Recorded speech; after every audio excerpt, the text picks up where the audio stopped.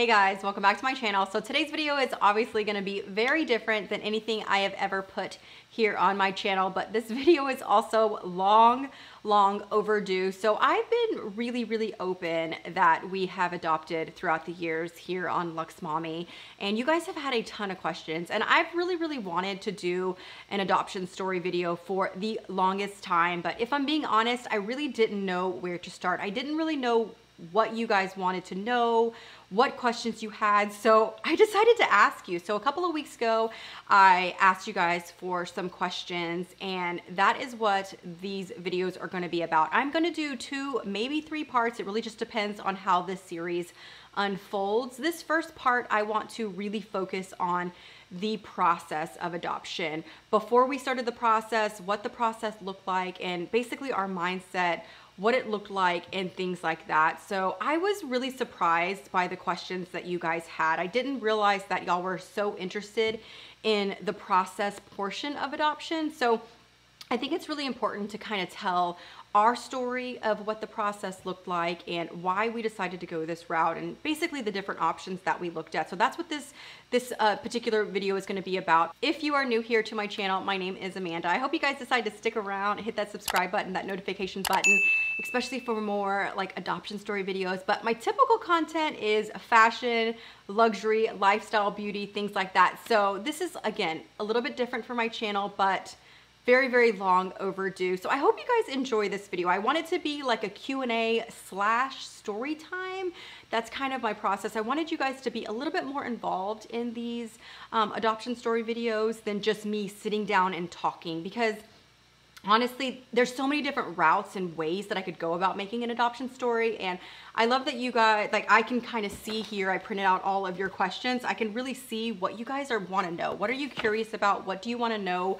What part of our story are you interested in? And so that's why I really wanted to create this video. And that is why I will have to do 2, maybe 3 parts, because I got so many questions. So let's go ahead and get started with our adoption story part 1.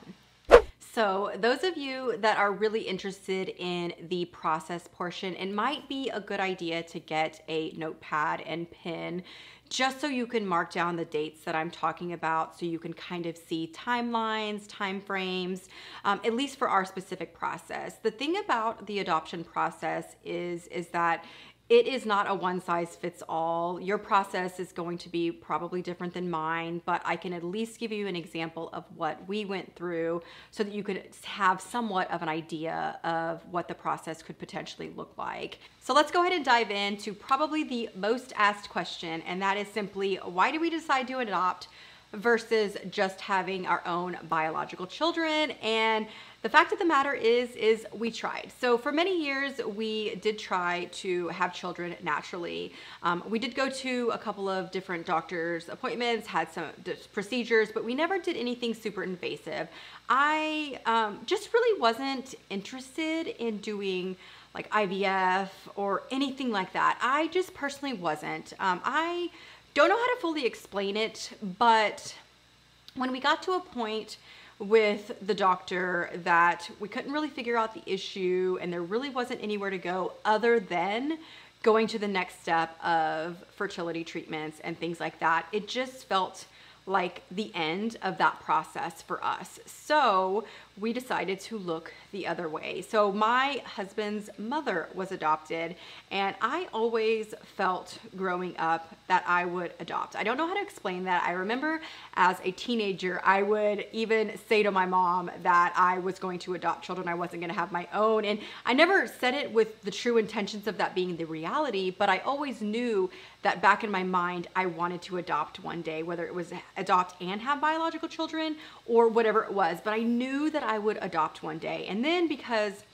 my mother-in-law was adopted as well, it was also something that my husband was familiar with. It was part of his life as well. So it was just honestly a natural next step for us that we would look into that. And when we started looking into the adoption process, we looked, honestly, first we looked overseas. I think a lot of times in this culture, you hear a lot about children overseas, and you don't really hear so much about children locally. You don't really see that on TV. You see and you hear about all the children in different countries that need help. And so we started the process of looking at other countries and what that would look like, what it costs. And to be honest, the first thing that we noticed is it was very expensive. You are going to spend anywhere from, and this was back when we looked, so keep that in mind. The price may be different today, but it was anywhere from $30,000 to $50,000. And depending on the country that you were adopting from, you might have to move there for a period of time because you actually had to be like living there or staying there during the paperwork process. And so it was going to be not only expensive, but it also was going to really disrupt our everyday life more than typical, because like moving to another country for a couple of months, that's a big deal. Like that's a really, really big deal. The next thing that we noticed was the wait list. So in some countries, still to this day, the wait list is years. Not just a year, it could be 5 years or more. And that just felt like a really, really long time for us. We had already been trying for a while with our doctors. And so for us to wait that long, maybe even longer, it just wasn't something that we wanted to do. So then we started looking more of domestic adoption here in the United States. And I came across the CPS. I don't know how to fully explain it, and I don't know why, but at the time, we just weren't really aware of how much need there was here in our own city. And so I started doing some research, and I realized that there were a lot of children in need here in the Houston area. And so that is the process that we took. So we adopted through the state. CPS is what it's called here. So the first thing that we did was we secured an adoption agency. And the adoption agency that we used was, I believe it was called Spalding. I don't believe they exist any longer, but there are a ton of different adoption agencies here in the Houston area. I know there's DePelchin. I believe there is Catholic Christians something. There's several here that can help you. Spalding became something else. I cannot remember the names. I can try to remember to link some down below, but that is the route we did. We did reach out to a few different agencies before we decided on the one that we went with. And honestly, I couldn't be more like happy with the caseworker that we were put with. She was incredible. She was amazing. I think about her still to this day. I'm not gonna lie, after those monthly meetings, I kind of missed her because she was really just an incredible person. And I don't think that's always the case all the time, because you really just never know. I feel like we clicked, but she was not only did we click, I just really, really respected her. And I just felt like she became almost like a part of the family. She was kind of like a little package deal. So yes, I would reach out to a couple of agencies. I definitely wouldn't try calling just one and going from there. I would call multiple. Go to maybe 1 or 2 orientations or 3 or 4 orientations and see which agency feels right for you and your family. And this one just felt right for us. And that's why we decided to go and go forward. That was the only orientation that we went to. I think maybe we went to one more orientation. I really can't remember, but I know that we decided with this one. And when we got matched with our adoption caseworker, it was just the perfect match for us. Once you pick an adoption agency, you go to like the first like initial orientation meeting and you kind of get the details. Our first adoption meeting was February of 2012. You basically sit in this room with all these other families and couples that are looking to adopt or foster, and you go through a list of all of the requirements that you would need to, not only classes that you would have to take, certifications that you would have to do, expectations that they would require for your home, and you get this whole deck of expectations. And from that orientation, you decide if you are willing to move forward or you are not. And obviously, we were willing to move forward, so that is what we did. To be honest, I really can't remember all of the specifics, but I do remember we had to take 40 hours of classes each. And these classes were very sporadic. So if there was one particular, like let's say there was a CPR class, maybe it was this Monday and this Thursday of this month, and then it was this Friday and this Tuesday of this month. So they were very, very sporadic and very random. Keep in mind, you know, working full time, I was traveling a lot for my job, things like that, having to take sick days, having to take vacation days to take these classes. So it actually took us from February 2012 to the beginning of December of 2012 for us to finish all of the requirements. So the requirements weren't just the 40 hours. We also had to get a health inspection on our home. We had to get a plumbing inspection of our home. We had to get, I believe, a safety inspection of our home, like things like all the outlets had to be, everything had to be baby proof, because you really didn't know what age of child you were going to get. We were specifically asking for an infant, a baby younger than a year old. So you had to prepare for that. You also had to have a room ready for a baby. So you had to have a crib. You had to have everything and all the necessities ready and waiting. And keep in mind, you're not going to have like a baby shower, right? So a lot of the questions that I got were, was it expensive? The route that we went was not specifically expensive in regards to fees and stuff. Yes, there were fees. There were fees to get the health inspection, to get the, you know, certified for CPR. There were fees for the plumbing inspection and things like that. The fire marshal to come out to your house and inspect it. Like, there were fees for everything, and yes, it added up. But you have to think about, you have to baby proof your entire home. You had to buy an entire nursery. And since you're not typically gonna have like a baby shower or anything like that for this. And in reality, you're buying an entire nursery of things and you don't even know if you're gonna get a baby that is aged for a nursery. And so for us, we decorated the nursery very neutral. And because we had requested, and I say requested, which I'll get to that in a minute, we had requested a baby under 1 year old. That is what we assumed we would get. And so we decorated a nursery, and you had to get prepared. So everything, we bought a swing, we bought a high chair. I mean, everything that you could possibly need for a baby, we bought it and we had ready at this house and waiting for that baby to just show up any day. So here's the thing, when it comes to those kind of expenses, they can be as high or they can be as low as you want to be. So for us, we had fun with it and we bought a ton of stuff. We bought everything you could ever imagine and we were ready. Like, we were ready for a baby. So I do want to backtrack just a little bit. A few of the questions were also asked if we ever fostered, and yes, that is the way that we decided. So one of the things that you learn when you're in that initial orientation class for this particular process is you can either go the foster to adopt route or you can go straight adoption. The thing with foster to adopt is, and the reason why we opted to go that route versus just straight adoption, is because if you go straight adoption, you are kind of like second choice. And what I mean by that is, first choice is always the home that the foster child is already in. So if the foster family wants to adopt the child that has already been staying in their home during the foster process, whenever they do like opt out, like foster out, like become available for adoption, the foster family is always the first choice. They ask the foster family if they would like to proceed with the adoption process or not.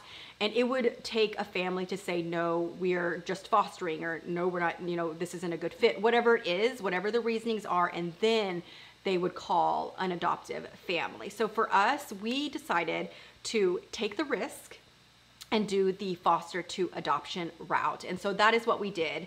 And I'll go a little bit deeper in part 2 of this, kind of what that looked like for us. I do want to back up because I did have quite a few questions about expectations or requirements to go through the adoption process. I had someone say that they were going through recovery. I had someone say that they were single and not married. And there are no specific requirements in regards to being married or what you have been through. I would just say, if this is a process that you would like to go through, you do have to be very, very open about anything that you have gone through in the past. They will do an FBI check. They will do a background check, which also costs money. Those are the kind of things that you have little bitty fees here and there. I wouldn't say the fees are extensive, but you know, $100 here, $150 here, it adds up. So I wouldn't say that it's expensive. Going the CPS route is definitely the least expensive of the adoption like options. If you compare going through the CPS route cost final versus adopting overseas, adopting domestic, you know, fertility treatments, surrogacy, things like that. Those cost tens of thousands of dollars, and you just really don't have that when you're talking about fees going the adoption process through CPS. The fees are minimal if you compare them to those processes. Where you're going to get into spending a lot of money is really up to you. It's how expensive of a crib did you buy? How much did you spend on all of your baby furniture? Things like that. That can add up, of course, but at the end of the day, you would buy those anyway for your child, no matter if you had them biologically or you adopted them or fostering them or whatever it is. You can definitely adopt if you are single. You can definitely adopt if you are open about any substance abuse or even criminal past that you have, as long as you were honest with them. Another question I was asked is about age, if there were different age limits, whether you're younger or older, if that really matters. And that absolutely does not matter. When we were in our classes, there were definitely couples that were younger than us, and there were definitely couples that were much older than us that were all going through the same exact process. So just keep that in mind. Age does not matter at all, whether you're single, married, whatever your sexual orientation, none of that matters at all for this process. Like I said, you just need to be honest about it, whether it's a criminal background or it's your sexual preference or it's things that you are dealing with, divorce, whatever it is. Just be honest about it. That's really the most important thing. Another thing that I want to mention about the process is that once you start the process, you actually immediately start having monthly visits from your caseworker. And basically what that is they're making sure that your house is in order, that it is baby proofed, that all of your medications and firearms are double locked. So not just locked once in a safe, but in a safe within a safe.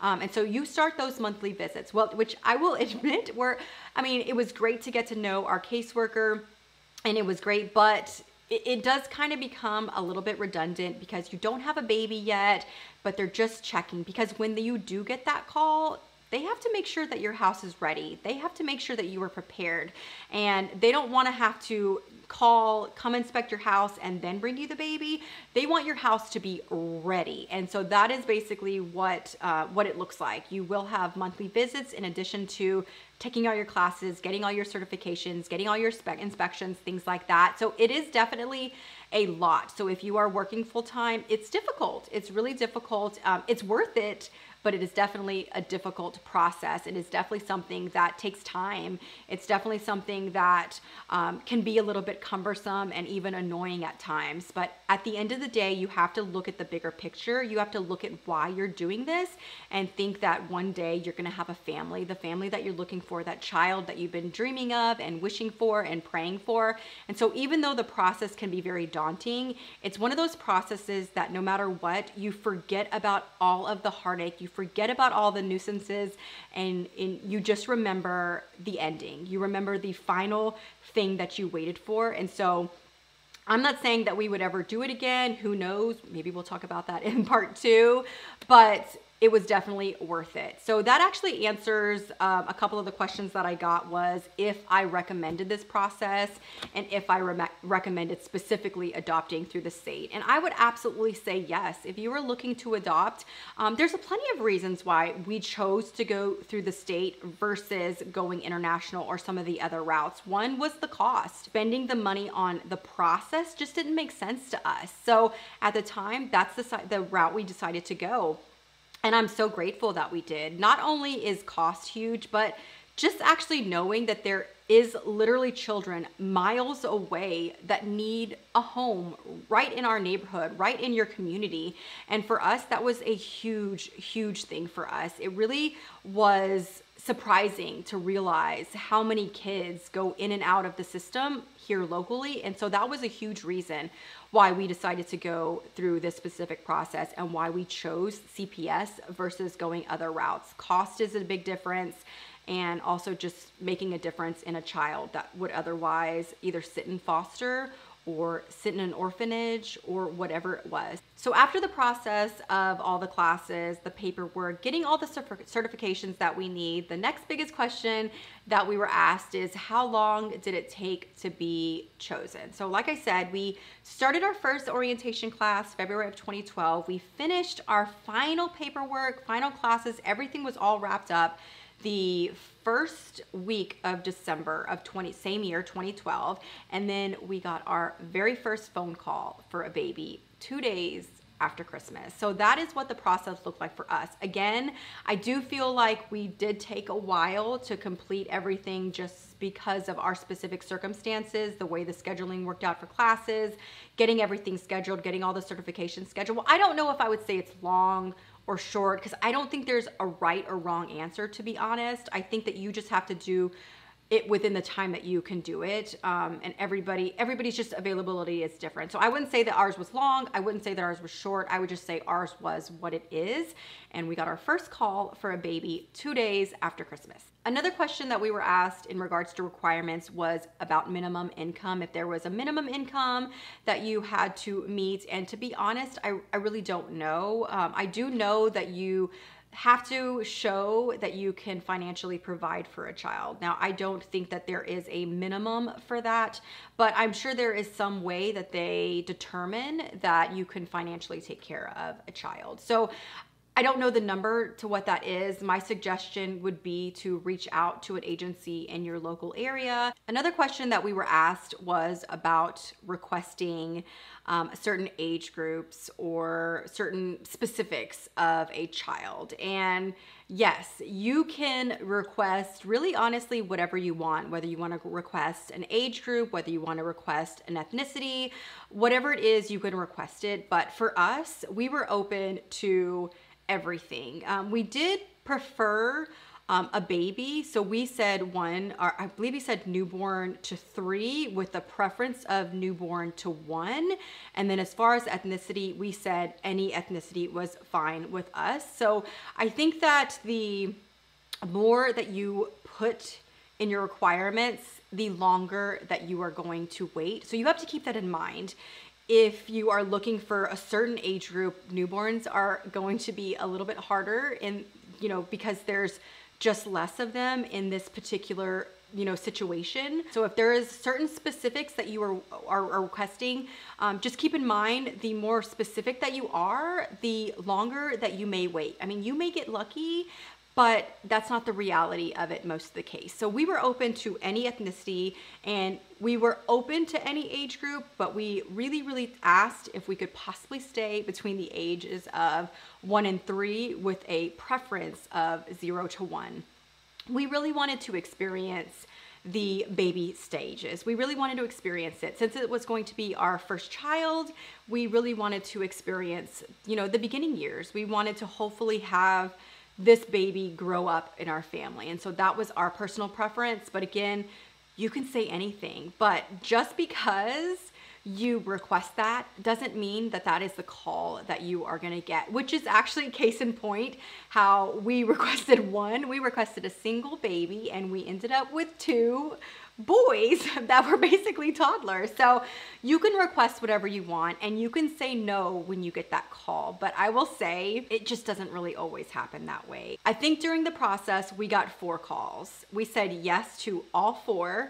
3 were placements and 1 it fell through. But that is exactly the way the process works. You can request really whatever you want, any age group, anything that you want, but it doesn't mean that that's the call you're gonna get, and you really don't know how long it's going to take if you're going to be very specific. So keep in mind that this is what our process looked like. Like I said in the beginning of this video, the adoption process, even if you go through the state, is not one size fits all. But I do think that this will give you an idea of what the process could look like for you and your family and what to expect, what the expectations are.